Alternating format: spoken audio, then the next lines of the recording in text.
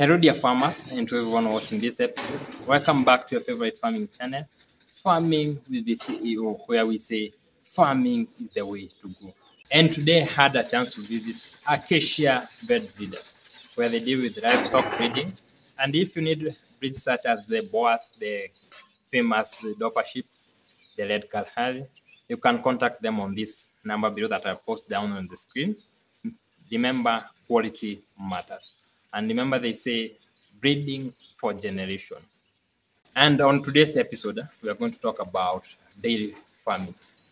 And Peter, the resident vet, also the farm manager, will be taking us through today's episode. Remember, farming is the way to go. And if you are new to this channel, don't forget to click on the subscription button below. And also remember to tell a friend, a farmer to tell a farmer. Let's grow this community together. So hello, my name is Peter Dungo. I'm the manager, livestock and farm operations, ACACIA VELD Livestock Breeders. So here we breed jerseys, as you can see, but also several other breeds of shows. How long have you been involved in dairy farming? Dairy farming is, we have been doing it for about 2.5 years now. What number of animals do you have in your farm? So far we have 13 animals that are being milked, and we also have about 7 calves. And what about the production of milk? The production varies depending on the animal, but the range is between a minimum of 14 and a maximum of 22. I see the major breed that you have in your farm is Jersey animals. Yes. Why did you choose Jersey? As you can see, this area is quite dry, and the climatic conditions are quite harsh. So for Jersey one, it's a hardy animal. It's able to utilize any type of feed, and also utilize it in its body. It doesn't have the other thing, it feeds on very little feeds. As you can see from the chart I have created there for the workers to use, it feeds the maximum amount of feed. The highest cow is feeding at 14 kgs, and the cow is about 460 kilograms. You mentioned about milk production. What's the highest milk production you have been able to produce in the farm? The highest so far, I think sometimes we produce 24, but an average of 22. The highest animal that the animal that is producing the highest milk. Yes. What about the total? The total, we are currently selling around 140 per day. 140 liters per day. Yes, but I need to say that some cows are in calf, so they are in different stages of production. Some are going to dry, others are in early gestation, and also others are not being milked. So currently we are milking about 10 animals. 10 animals. Yes, but in different stages of gestation. So specifically, do you breed for, because I know there are some farmers who breed, they keep animals for milk. Yes. There are some keep them for like calves for generational breeding. What is the main purpose of keeping Jersey farms in your farm? We have a strategic plan. Our aim is to have at least 50 jerseys in future, and for basically purposes of milk production. But needless to say, once you get 50 and you still get more birds, at some point you have to sell. True. Yeah. What are some of the daily practices that you carry out in your farm, maybe a day as a farmer? Our day starts quite early. As you can see, this unit is managed by one person, and I have to say he does it quite well. We start milking around 2 a.m. 2 a.m. that is when we milk. It takes about an hour to milk all these cows. Then immediately we feed them. From the chart there, if the maximum is feeding 14 kgs per day, so we have to divide that feed. So in the morning they get 7, and in the afternoon they get another 7. But during the day, the concentrates also we distribute. So the day starts at 2 a.m. Milk for 1 hour. We feed them for about 1.5 hours. From there, they go and sleep. Then after that, another 8 hours from 2 a.m. That's allowed 8 a.m. Milk again for the second time without feeding now. Then they rest again until 3 p.m. We milk them again. Yeah. After milking, we feed them for the second time, and that's done. The milk we feed them, they go and rest till again the next day, 2 a.m.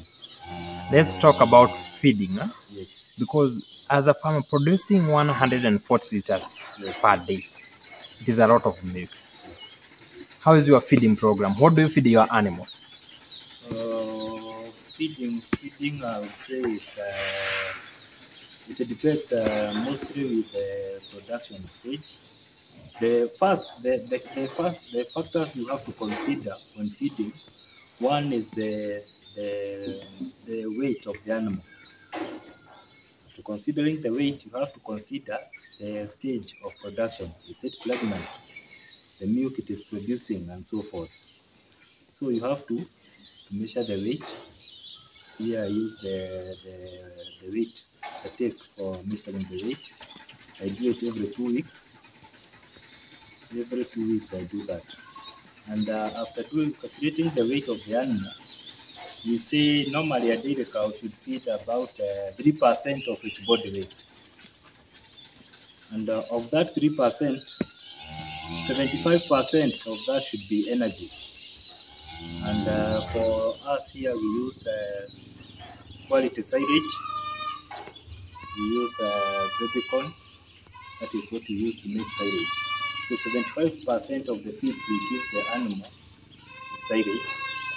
Then 20% comes from the protein. I show you that is the lucerne and also the sweet potato vines. The other around 5% is the fiber, that is good quality hay, and also some minerals, that is the salts, and also the concentrates, which is dairy meal. That is what we use. And for dairy meal, normally we say that a normal cow, without getting any dairy meal, should produce around 7 kgs of milk.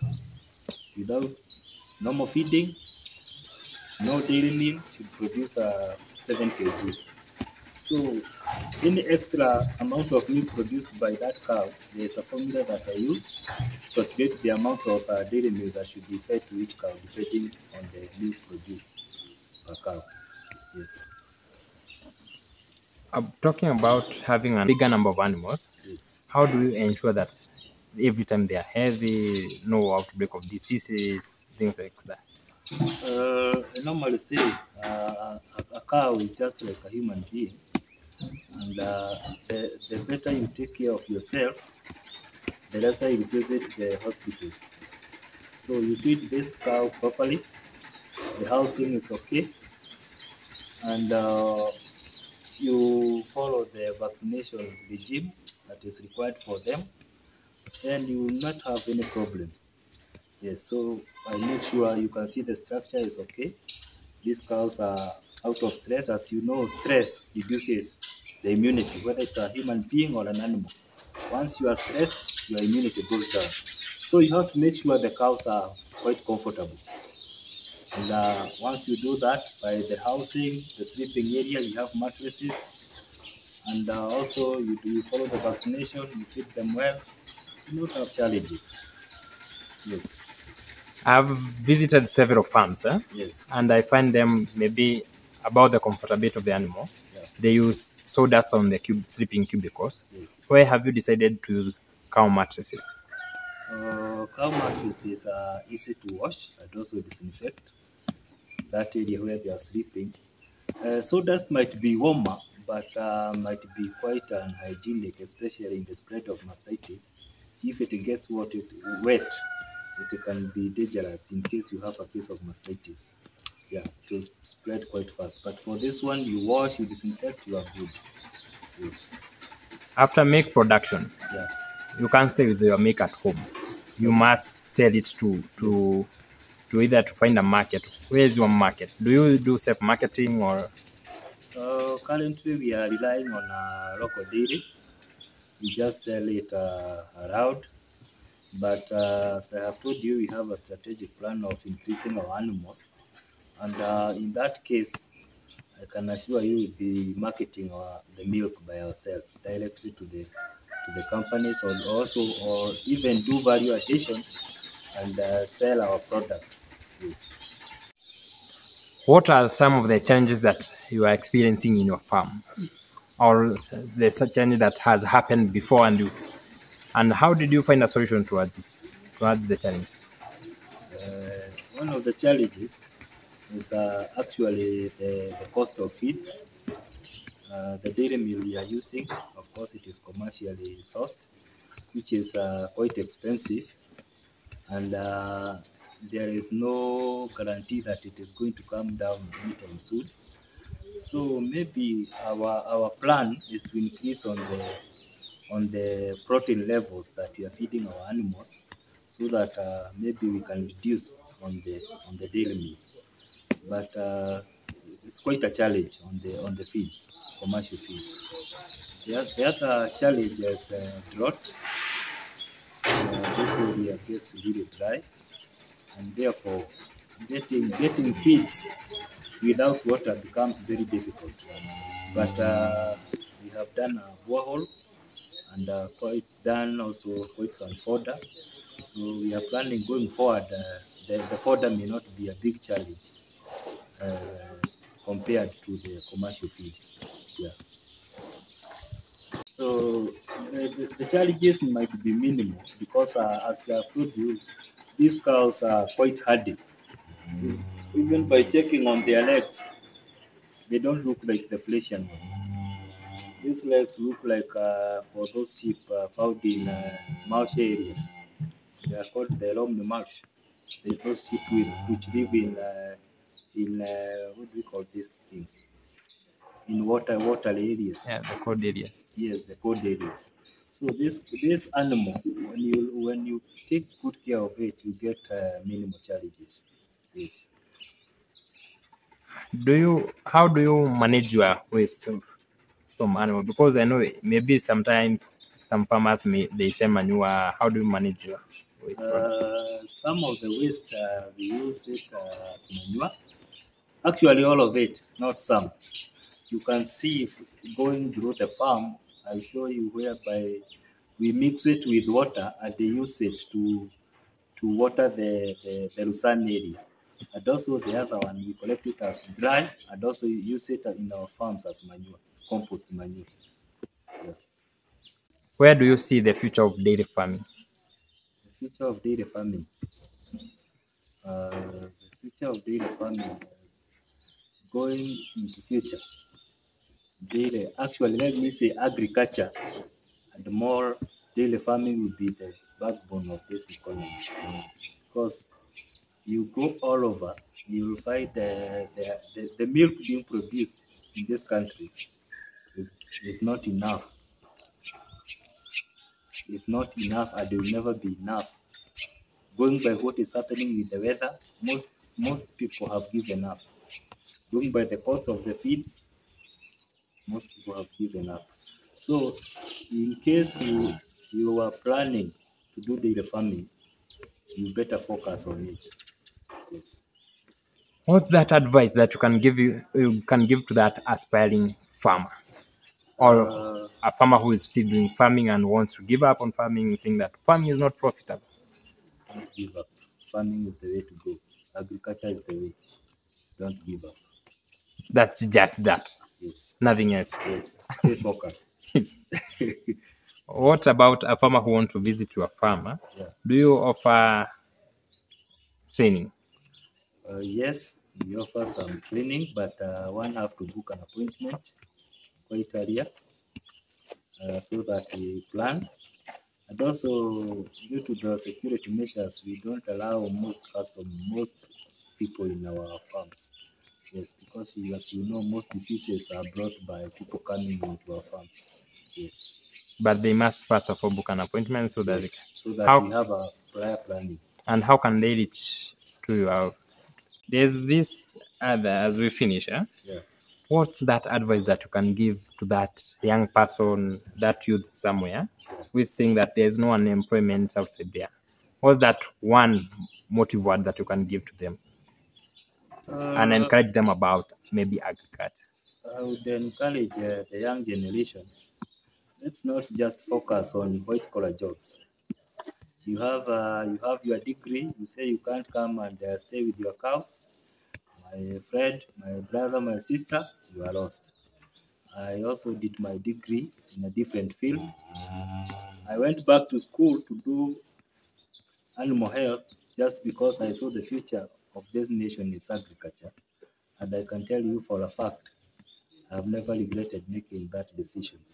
So I would advise those young people, despite me being young, because I'm about to be a past youth, but I'm still a youth.